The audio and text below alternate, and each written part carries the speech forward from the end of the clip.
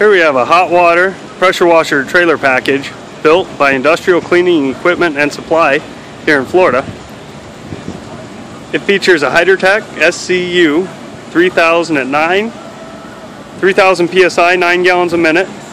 2 operators can use for getting your job done twice as fast. Industrial duty Honda engine and general pump. 225 gallon water tank. On the front is a chemical sprayer that a 3rd operator can use for pre-treatment. The onboard generator supplies power to the recycle system. Vacuums up the water, pumps it through filters, and puts the water back into the bulk tank for reuse. On the rear of the trailer is 4 hose reels, 2 for high pressure hose, 1 for inlet hose, and the 4th is for chemical hose.